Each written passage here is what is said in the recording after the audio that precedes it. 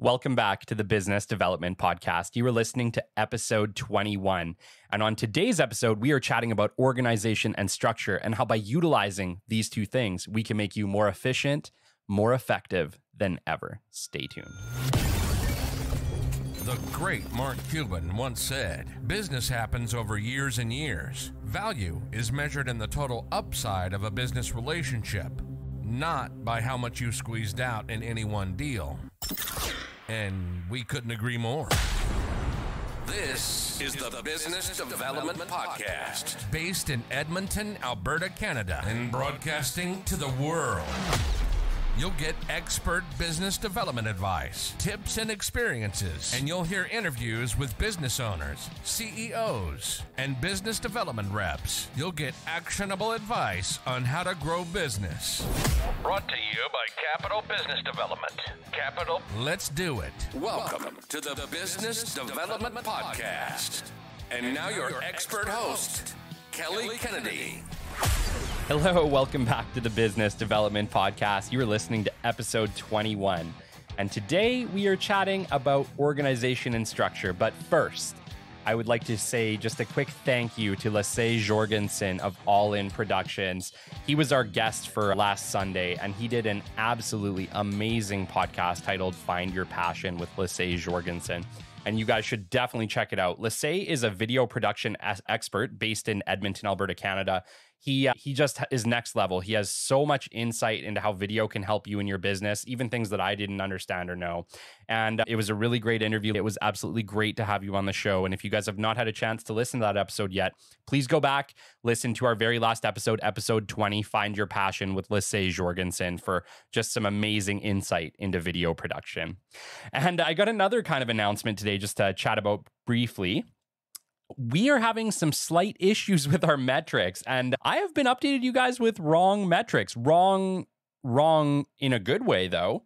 I've noticed that my metrics on co-host have just been a little bit off. They're working on it for us, so I have great faith in co-host. They're going to fix this for us. But in the meantime, I think I've been telling you guys we've been hitting like 1,000-mile markers, 2,000-mile markers. Guys, you're not going to believe this. I looked on Spotify the other day just to see what our metrics were on Spotify. We have 18,000 streams on Spotify alone. 18,000, guys, on Spotify alone. That doesn't include Apple Podcasts or anything else. I'm still figuring that one out. But that means that in 2.5 months, we have had over 18,000 downloads of our business development podcast. And that is absolutely amazing. And I want to say to all of you listening, thank you so much. Thank you from the bottom of my heart for continuing to come back week over week to listening to not only our old category, but our old shows, but also our new shows. And I really appreciate you guys coming on, following, subscribing, leaving me reviews. Next level, guys. I have no words. I am eternally grateful, and I appreciate each and every one of you. All right, on to the show. Today's episode, I wanted to touch on organization and structure. I know it's not a sexy topic. I know it's not a topic that we're all super pumped and super thrilled to hear about. However, it has been something that in my life has helped me very greatly, especially in my business development career and my entrepreneurial career. And I want to touch on it because I wasn't always this way. In the old days, I was that guy who had a desk full of business cards. I was running Excel spreadsheets. We had a Rolodex. We used, clunky software in Excel to kind of track everything. And I didn't take a lot of notes. And to be honest, guys, back then, I was not a very good business development person. It took me some time. It took me life lessons. It took me good mentors. A mentor I'm going to shout out today. I'm not even sure if he listens to the show, but it's an old boss of mine, Selva Nadar. He owns Eng Inspection Services in Edmonton, Alberta, Canada. Selva is an amazing man, an amazing entrepreneur, has an amazing story, and I'm hoping one day that he will come on the show and tell it for us. But I learned an awful lot working for Mr. Nadar over the years. I really cut my teeth at Eng. I really learned how to be a good business development person at Eng. And I owe a lot to that man. And I just want to shout out that he was always pushing me to listen to audiobooks, to get better, to just do better myself. And I would not be where I am today without Selva Nadar. And I hope you listen to this, Selva, because you truly have meant a lot in my life. You've given me a lot of opportunity, and I appreciate everything that you've done for me over the years.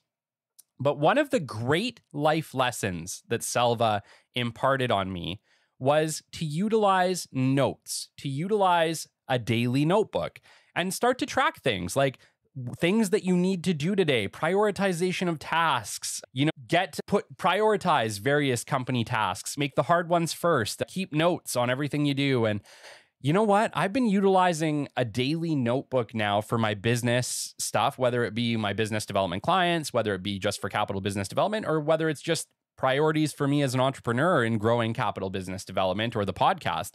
And utilizing a daily notebook is truly been a life-changing thing for me. And I think it will be for you as well. And it's a really easy thing to start with. What I like to do is I like to just flip to a new page, whether I'm working for, one of my clients or whether it's just a day that I'm making some notes for capital business development or for the podcast. I like to just put, what am I doing? Is it notes for the capital business development? Is it notes for the podcast? Is it notes for a client? Great. Put their name up top. And then just write underneath, things to do today. And what you do, guys, is you just think about what are the critical tasks that you guys might have to do today. Like, what are the things that if you did them today would bring the most benefit to your client, your business, whatever it is you're trying to do. And just note 5 things, like in my case, it might be send all my digital introductions. It might be update my pipe drive. It might be, or my CRM, I guess, for the rest of you. It might be to make 15 or 20 phone calls today. It's just list out the things that would add benefit to your day. What meetings do you have? If you have meetings, if you're in BD or you're an entrepreneur, you probably got like 3 meetings today too.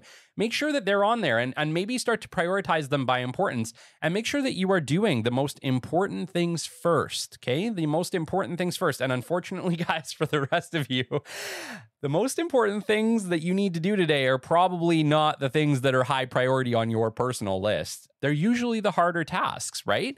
But I can't remember where I heard this. I believe it was a book by Brian Tracy, but Brian Tracy's really excellent if you guys like entrepreneurial books or just ways to improve your sales and that sort of thing. Brian Tracy is pretty great. He's been around a long time, has 1 million books. But one of the things that he always talks about in his books is that you want to do the task, basically the task that you don't want to do, the thing that you are putting off the most is the thing that would improve your sales or business the most. And it's true, guys. It really is. It's like those things that you don't want to do are usually the things that are going to make you the most effective, that are going to really improve your ability to make sales, to make money, to do everything. So by doing this, by essentially creating yourself a little top 5 or a top 10 list for the day, it allows you to kind of just go through, check off what those things might be and go from there. And like I said, guys, I'm a very real person, right? Like I try to be very real with you. I don't try to hide anything. I was not always great at business development. I learned the skill and I got great at it. But when I started, I was not very organized. I was definitely not very structured. And frankly, because of those 2 things, I was not as efficient as I should have and could have been. And yeah, sure. Okay. When I started business development, CRMs weren't really a thing. A lot of technology has changed to help me become better at what I do. However, it also took a choice. It took a mental choice in my head and lots of repetition to start to implement structure into my life that would allow me to be more effective. Guys, the thing that makes you effective in business development, in entrepreneurship, is being able to do the same thing repetitively over and over again, efficiently and effectively, right? The thing that is going to make you successful is the ability to do 4 or 5 very important tasks every single day without question, without slack. If you can do those things, you are going to be effective. Where we start to slip is where we start to have less structure in our life, where, I don't need to make those calls today, or I don't need to make that LinkedIn introduction today, or I'm feeling like crap. I don't think I want to do this today. We all feel like crap some days. Believe me, I have felt like crap plenty of times. I'm going to have an entire show on feeling like crap, but having to do your job, because as a business development person, that's a reality in our life. We have to be on all the time, and it is not easy. It is not easy, but we have to do it because no one likes to talk to a sad, depressed business development person. That's just not going to work. It never has worked. It never will. And unfortunately, sometimes that is meant I need to set aside the challenges I'm feeling in my day, put on a smile, and go to that meeting.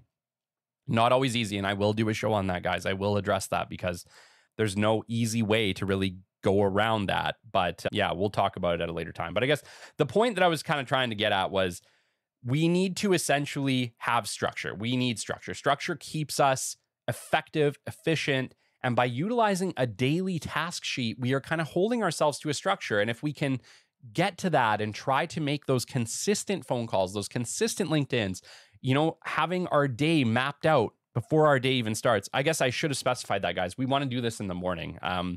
I guess that's probably pretty obvious, but if not, either the night before or the morning before we start work, we want to look and we want to prioritize our day by creating that things to do today task list, okay? All right, we want to keep an efficient and decluttered workspace. We need to make our workspace work for us, guys. Yeah, like I work out of a little room in my basement that's very much me. Like I have, I'm a bit of a nerd. I'm going to be straight with you guys. I'm a bit of a nerd. I have like model rockets in my room. I've been flying RC planes since I was like 16 years old. I got RC planes in here. I got my dog. He likes to come in here and lay and hang out with me. I got my podcast set up. And this is just the room that I do my life in, right? I do my life in this room, but this room makes me happy. I like this room, right? I enjoy coming down to my workspace, sitting down and knowing that my day is about to start here. Like we have some work to do, but my room is me. My room is me. Okay. It really is. Just like I hope your home office has a part of you. And if it doesn't, put parts of you in it. Put parts of you in it. Make your workspace a place that you're not afraid to be at, or that you're not disgruntled when you get into that space. Okay. Because whether you need a window to look out at the world, whether you got your dog next to you, whether you got your model planes, your rockets, or whatever else you got in your room. I got a bunch of board games in here too. I'm a bit of a board game nerd. Point is that I got an AC picture. I got all sorts of stuff, guys, because this room, it's where I'm spending a ton of my time. I'm spending a ton of my time in this room between business development podcasts, between capital business development, my day-to-day stuff. This is just my space, right? I want you to make your space a great space too. Another important thing about that is that you want to set up a space that you can feel inspired. You want to definitely have a good chair or desk that fits you. Yeah, make sure that you're comfortable. Make sure that you have a space that, like I said, that's not uncomfortable. And then we also want to make sure that we are utilizing our CRM programs, guys. So when we're talking about structure and organization, a CRM takes my messy old desk. It takes my messy old desk with business cards and Rolodexes and crap all over the place and Excel spreadsheets and phones. And guys, it puts it all in one place. That's why a CRM, it's really changed the world. And I harp on it. I know I harp on it on this. I'm sure you guys are sick of hearing me talk about CRMs, but if you're an entrepreneur, if you are doing outside sales and marketing for your business, if you are making any type of phone calls or emails for your business to people, to potential clients, to potential partners, you need to be tracking this information. You need to be tracking their information, their contact details, their emails, their phone numbers, all your conversations with them, all your introductions and emails. We need to be tracking them. And a CRM is a great thing because it takes all of those things and it puts them into this just space for you. It puts them into this one easy space for you to follow it all and know what's next and know what the next steps are. It truly makes you 1,000% more effective than our old desk full of business cards, than our old Excel spreadsheets. It is critical. It is truly critical. If you still are sitting right now listening to this podcast, you're looking at your desk and you have a pile of business cards and you have an Excel spreadsheet in front of you, please do us all a favor, do yourself a favor, do your bosses a favor, and especially if you're an entrepreneur, do yourself a gigantic favor and get yourself a CRM. Like I said, I always recommend Pipedrive just because it's the one I've used for years. That doesn't make it the best. It just makes it the one that I have used for years. I love it. I love the utilization of it. I think it does everything it needs to do and it is cost effective. And to me, that checks all the boxes. So I use it. Are there 1,000 others? Absolutely. There are 1,000 other CRMs. You pick which one works best for you. But the reality is you need a CRM that does work for you. We need to make sure that we are inputting all of our digital introductions. I actually got a question about this earlier this week, and they were kind of asking like, well, do we need to put in everything? No, you don't need to put in everything, but you do need to put in anything that has potential, okay? And it's up to you to decide whether or not it has potential or not. It's up to you to kind of make that call and say, yeah, I talked to this guy on LinkedIn. It looks like a good potential. Should I add him to my digital introductions? If you think you have the right person who can buy your product, has a need for your product, then 100%, you should be inputting that guy or that gal into your CRM. Okay. You should be inputting them into the digital introductions, the first stage of your, and then, yeah, if it's somebody who maybe isn't a hot lead or, you made an introduction, but great, just, it's not feeling it. It's your call. Don't put them in, but you need to make sure that if they are potential, if they could potentially buy your product or service in the future, or they could be a partner, or they have a potential to you in one way or another, you should definitely be inputting them into the digital introductions. How about, what do we do with all of our business cards? Okay, I get it. Like, we're still going out to expos, we're still meeting new people, we're doing networking events, we're getting tons of business cards. I love business cards, guys. I harp on them all the time. I build beautiful business cards. My capital business development business cards are next level. I have some that I'm being created right now by Impact Graphics in the city. They're going to be doing up some really great business development podcast business cards for me to hand out at networking events. But we don't necessarily need to keep them anymore. And, I feel kind of bad because it's like, yeah, we spend a lot of time, we build all these sweet business cards, but guys, if they've taken them from you, if they've then inputted you into their CRM or they've put you into their contacts, the business card's done its job. It's done its job. It's okay. Whatever they do with it next, who cares? And I want you guys to think about this too. You don't need to necessarily keep all these business cards. You can, if you want. You can build yourself a little Rolodex. You can build yourself a business cards book. You can go to like Staples in Canada here and buy a whole bunch of like binder pages that hold business cards. You can build yourself a gigantic binder. It's still cool, right? Like I'll be honest, I do this sometimes. I don't do this all the time anymore, but sometimes I still keep all the business cards and I like to put them in a little binder, but I may never open that again. Why? Because I also input all their data into my CRMs.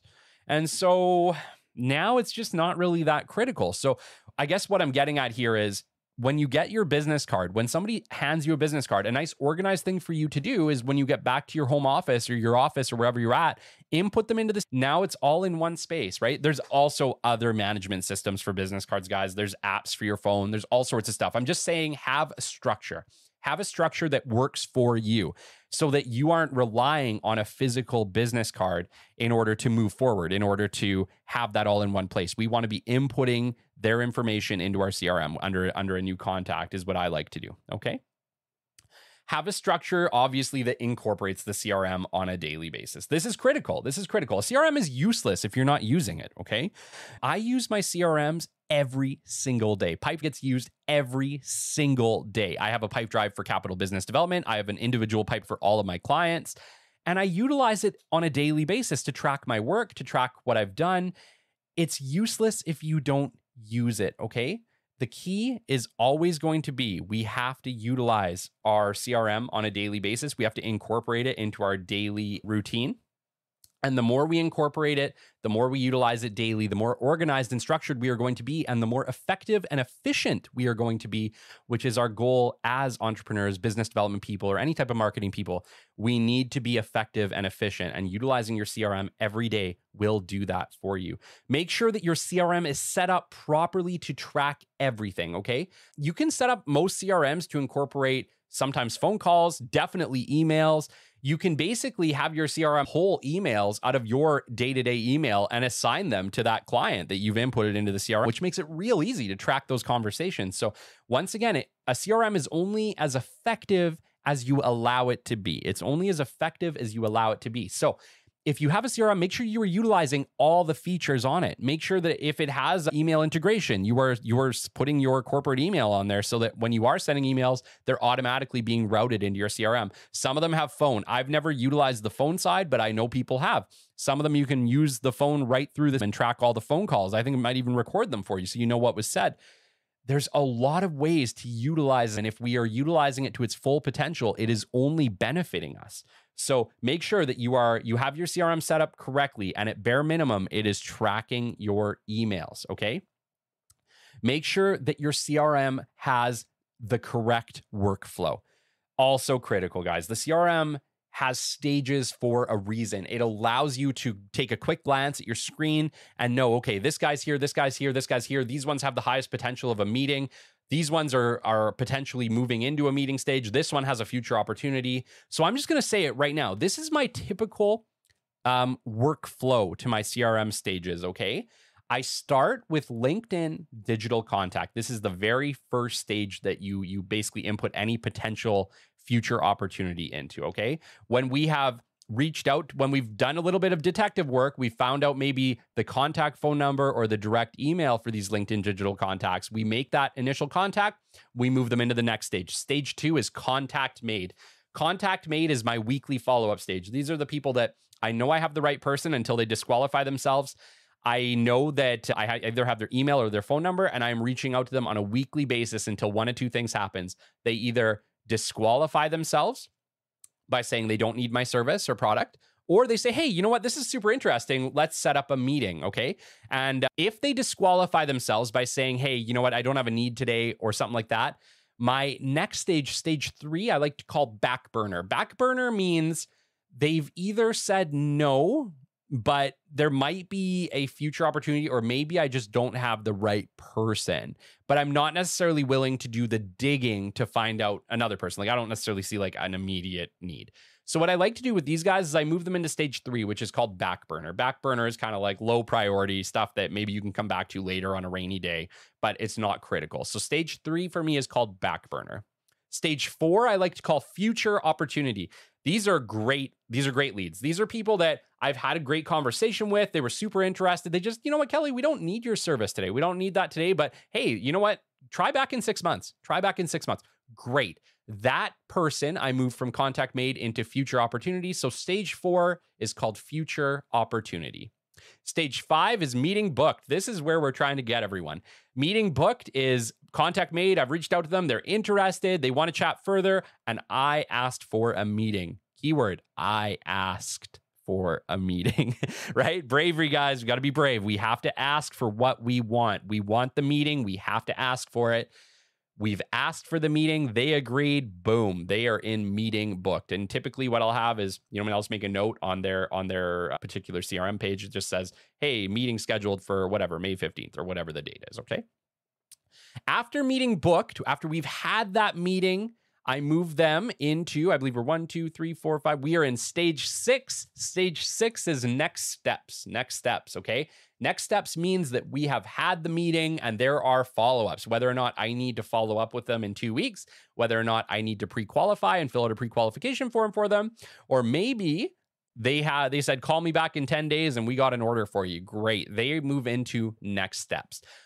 My last stage is 1, 2, 3, 4, 5, 6, 7. Stage 7 is current client. So obviously this one's pretty obvious, guys. Now this moves into the account management stage. Okay. So typically what I would recommend at this point, they've ordered from us. They are now in current client. At this point, whoever the account rep is at your company, the person who manages active clients. Remember, I like to differentiate. I don't think this is a BD task. And you know what? I know I get a little flack for this, but in my personal opinion, business development should be for new relationship generation. Once that relationship is generated and established, you should have account managers manage so many clients at your company. So in this case, once they're at that account management stage, my recommendation would be, or in the current client stage, once they're in current client stage, you want to have account managers handle these, and you want to have your BD people go back to the beginning and start to move people through this process once again. Okay.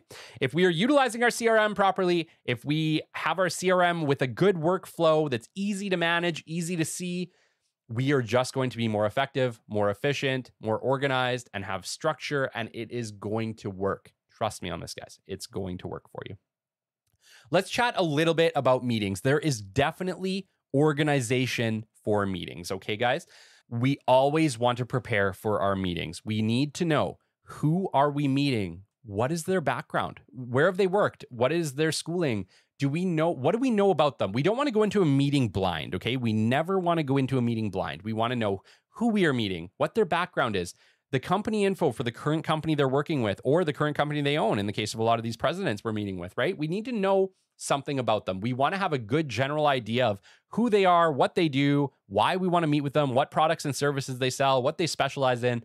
The more information we can know about our clients, the more effective we are going to be in the conversational part of that meeting, right? We're going to know what questions to ask. We're going to be better in general. We're going to be better people to meet with. And that is on us, okay? As the people who asked for the meeting, as business development people or as entrepreneurs looking to kind of make new connections, if you asked for that meeting, the onus is on you to learn as much as you can about the person that you are meeting with, okay? We want to show up at least 20 minutes early to prepare, go over notes. Guys, I get to meetings typically, especially lunch meetings. I'm there usually 30 minutes early. Why? Because once again, the onus is on me to review and know as much as I can about my client, okay?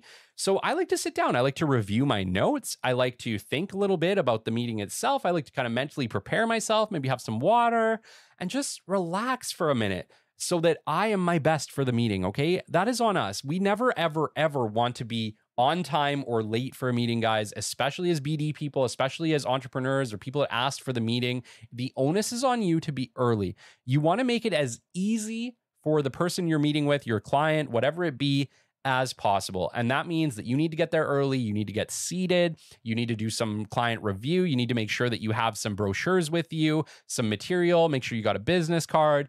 Make sure that you can text your client about 15 minutes before the meeting starts, okay? We want to text them. Why? We need to let them know where we're sitting, what we're wearing, what we look like, because they may have never met us before. So it is our job to make life as easy as we can for the people we are meeting with. Make them jump through less hoops. You guys know my motto. We want our clients to jump through as little hoops as possible. Why? It's just the right thing to do. It's just the right thing to do. And clients, they don't have time to be nervous or trying to find you. If we do this right, it makes the whole meeting flow more efficient. It makes you look more professional.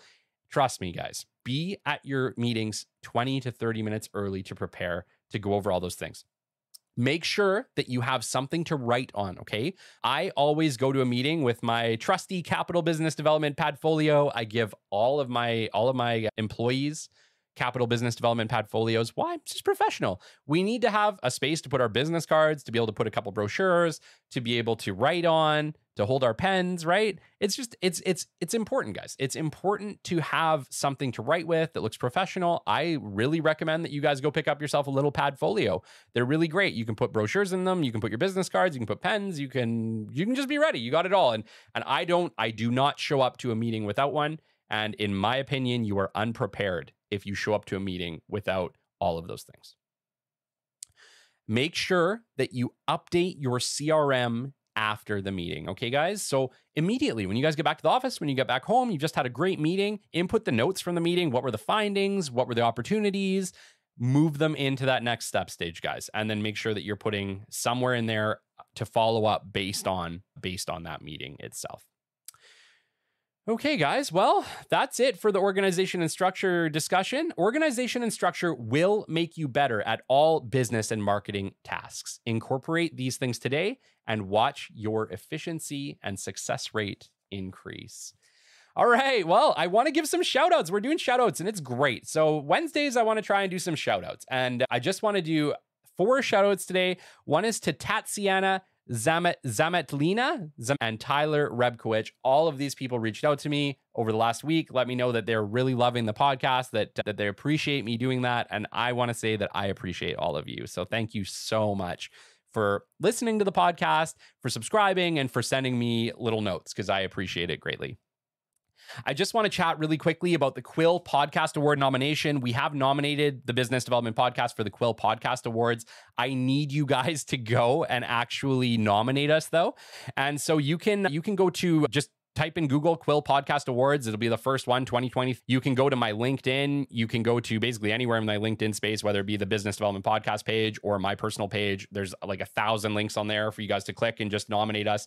And you can nominate us for any new business or new podcast, new business podcast, or business podcast in general. You can nominate us for any of those things, guys, and we would appreciate it greatly, because it would be huge. If we could win an award like this, it would help us to expand our reach, and I can't do it without you. So please, if you have not nominated the Business Development Podcast yet, please hop on to the Quill Podcast Awards 2023 and just nominate us. It takes 2 minutes, and eternally grateful. Please do send me any questions that you guys may have. I would love to chat. We're getting a lot more kind of interaction back and forth. If you have questions regarding your business or maybe some things you're doing, if you guys could officially send them to me at podcast@capitalbd.ca, I will get back to you. So if you have questions regarding the podcast itself or regarding some business questions, please send them. Maybe I can even address them on the show. please do leave us a review. You can leave us a review on Spotify, Apple Podcasts. You can actually do it right on the Business Development Podcast website. Please leave us a review to let us know how we're doing. And if you could follow, like, and share us on Apple Podcasts and Spotify, once again, guys, it helps us expand our reach. And we do need that. We do need your support. And the best way you can help us is by following us and by giving us a quick rating on Apple Podcasts or Spotify. Once again, guys, this has been episode 21 of the Business Development Podcast. I appreciate each and every one of you. Thank you for all your support. Thank you so much. It is unbelievable to think that we have close to 20,000 people listening to us. That's just crazy. It's hard to believe for a podcast that started and it's only been a couple months. So definitely appreciate it. And until the next time, guys, we'll catch you on the flip side. This has been the Business Development Podcast with Kelly Kennedy. Kelly has 15 years in sales and business development experience within the Alberta oil and gas industry and founded his own business development firm in 2020. His passion and his specialization is in customer relationship generation and business development. The show is brought to you by Capital Business Development, your business development specialists. For more, we invite you to the website at www.capitalb. See you next time on the Business Development Podcast.